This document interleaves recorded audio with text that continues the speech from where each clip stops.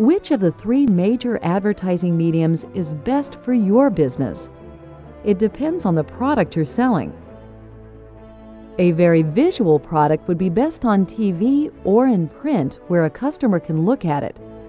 A car dealership might benefit from being on radio, where a prospect would be hearing about the virtues of a great new car while stuck in traffic in his old clunker. Think about what your customer will be doing when they're exposed to your ad. Is it likely to help or hurt your message? Do you offer a toll-free number for customers to call? Maybe radio's not good for that. How is a driver going to write it down without taking their hands off the steering wheel? After you've thought it out, you need to test your advertisement. Some businesses will make up 2 different direct mail pieces and send them out to 2 different areas. You may find that one brings a much greater response than the other. The only way to determine the best possible advertising method is to experiment, test, and adjust.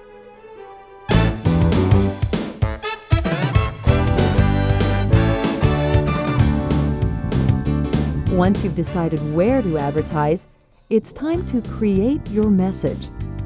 Even if you can't afford an advertising agency, you may be able to find successful graphics designers, copywriters, and video producers to help you put together your ads.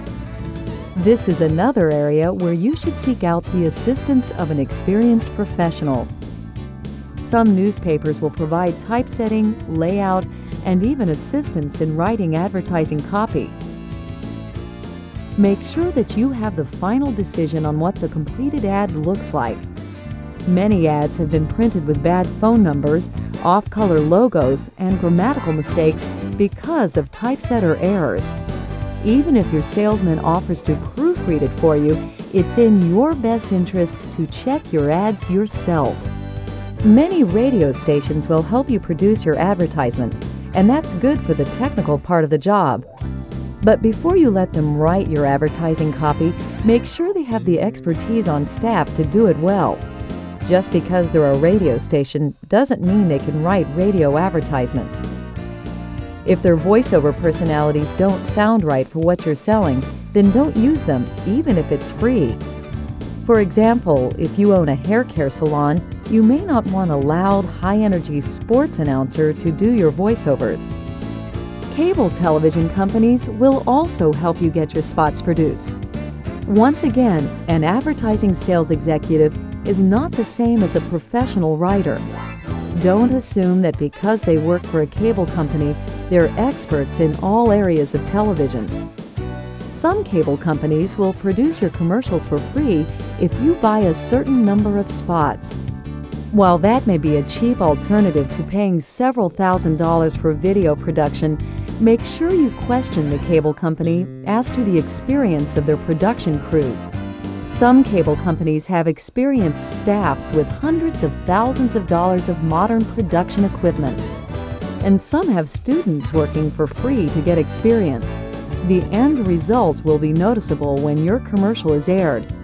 And an amateurish commercial will not make your business look good. If you're going to do it yourself, how do you prepare an advertisement?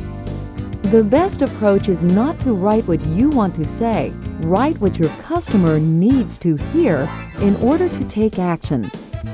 Are you selling a product that is very sensitive to price? Then your advertisement needs to talk about value and price. For example, most people buy office products based on cost. Few people care about the quality of a pencil or a pen or photocopier paper. So if you're preparing an advertisement to sell office products, it wouldn't be a great idea to advertise that you have the best quality paper clips in town. You might think that your paper clips are the greatest paper clips ever made, but the truth of the matter is, it's a paper clip. Nobody cares about the quality of a piece of twisted wire, but they might care that you have the best prices for paper clips. What if you own a burglar alarm company? Do you want to brag about how cheap you are? In that instance, your advertisement might be geared to providing security and safety to your customers and their loved ones. How do you get those ideas across? Talk about how experienced your alarm installers are, how the equipment you use is top-rated. So when you prepare your advertisements, always try to look at them from your customer's point of view. Show the ads to your family, friends, and business associates. Ask them what they think. You might get some useful suggestions, or you might find that people perceive the ads completely different than you expected. Thousands of books have been written about advertising. There's no lack of places to get information, ideas, and insights. Even if you're not big enough to be able to afford an advertising agency, there are still plenty of opportunities for your business to use advertising to grow.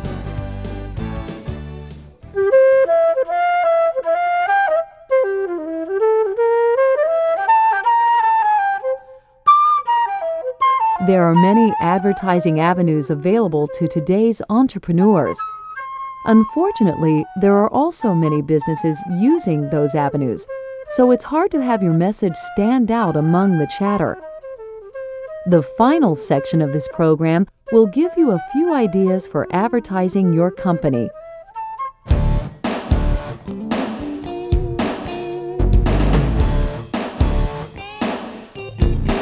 The cost of an internet website is only a few dollars a month. Just about everybody in the world has their own website these days.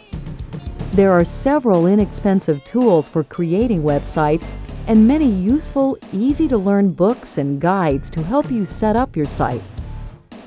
Even if you have no design experience, you can put together a simple text-based website that will give a prospective customer some information about your company and tell them how to contact you.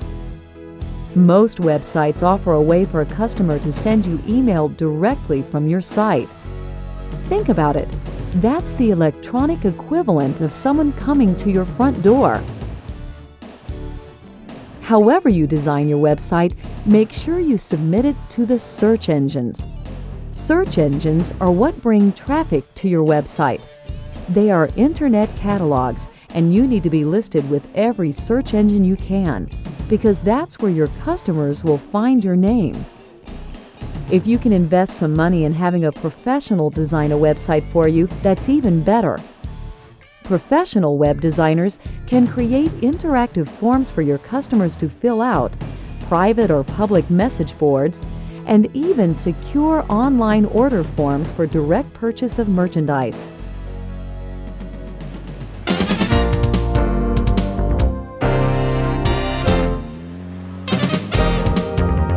The brochure has been around since the printing press. It's an excellent way to tell someone about your company. The most commonly used brochure is the 3-panel trifold, which is nothing more than an 8.5 by 11-inch sheet of paper folded into thirds. The 3-panel fits perfectly into a business envelope. You can have the brochures created by a graphic designer and printed by your local printer. Or you can purchase pre-printed full-color brochure papers at most business supply stores and make them yourself. The full-color papers are great because you can run them through a laser printer or photocopier, and it still looks like you have a full-color brochure. There are many desktop publishing programs available for your home computer that make it easy to create a brochure. Starting your own business can be a tough journey to complete. While everyone who tries to start a business is not successful the first time, perseverance, making mistakes, learning from your mistakes, and then fixing them are stepping stones on the path to success. Education and research are two invaluable tools for the entrepreneur. Seek out professional advice wherever you can. Don't cut corners when it's time to set up your business.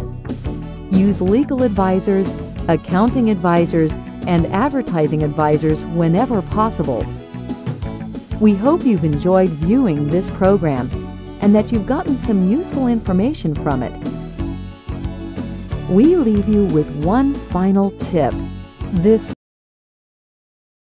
you follow it, you are very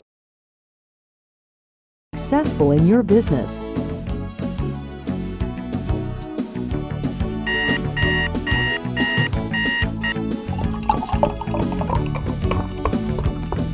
Wake up every morning at least 1 hour earlier than you do now. For that 1 hour a day, read a business book. It can be a book about sales, advertising, marketing, taxes, the economy, or any other business topic, but it must be about business. Magazines and newspapers don't count. This is about business education, not current events. You will find that in a few days, your mind has been opened up to so many new ideas and thoughts that you will be unable to contain yourself. Because when you open your mind to new ideas, you give yourself directions to take action. And when you take action, you have already done something that 90% of the people in the world don't do. And that's why you will be one of the 10% who succeed at starting your own business.